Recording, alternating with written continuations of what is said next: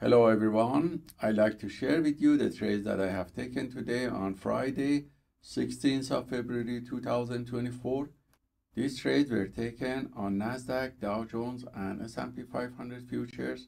If we look at the 1-hour macro chart, we see that the price during the Asian session was fluctuating around the previous day close on all E-minis and also point of control on Dow Jones.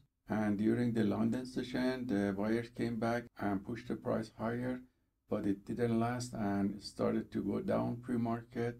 And if we look at the 10-minute macro chart, we see that after market opening, the price started to go down and past the previous day close and found the buyers on Nasdaq around the previous day low. At this point, around 10:30, the price started to go up.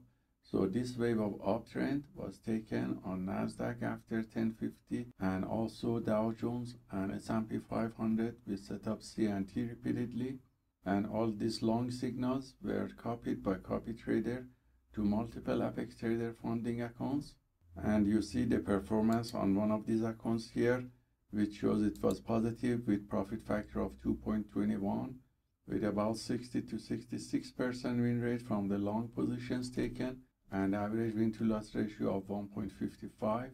The largest winning trade was $260 and the largest losing trade was $189. So hope this trade taken by the PAAT system for fast scalping is useful for you, and let us know if you have any questions.